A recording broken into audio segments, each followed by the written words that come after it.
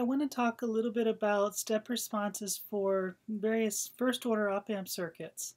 In particular, what it would look like for a low-pass and a high-pass type of version of this. And again, remember, step responses are going to typically be sort of going up and going down. I'm going to look at primarily the upgoing part of this. So usually what you describe it as just U of t times 1 volt. And the nice part is in Laplace, it'll be 1 over s. So when you look at the circuits, one of the things you notice is that you can definitely see one topology with 2 R's and a C and another topology with 2 C's and an R. And resulting from this, it's pretty straightforward to write down the equations I would get in terms of the current going through this resistor, is the current going through that impedance. The other side, we're doing the same sort of thing with the two sides. And as a result, what you end up getting is two different transfer functions. One's a low pass, one's a high pass response, where the tau in both cases is related to sort of C, an RC that's related to what's in the feedback aspect of the structure. Now in both cases, what you get is you get this ratio R2 over R1, which then gives you a gain term.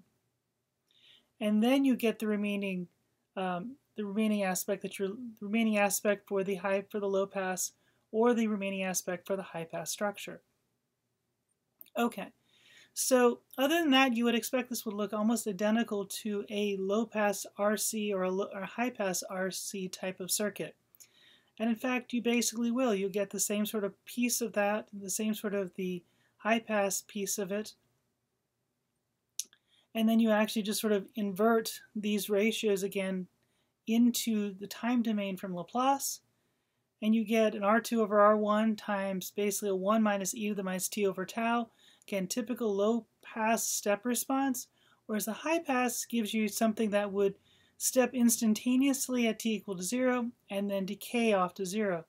But notice the gain terms here are related to the capacitor ratio or the resistive ratio, and in both of those cases that gives you additional design ability and capability in these structures, as well as the fact that I can take one of these op-amp circuits and cascade it with another one, and the two of them are effectively decoupled, whereas if I took two RC elements, they're not going to be decoupled, and I'm going to have to deal with the overall interaction between those circuit elements.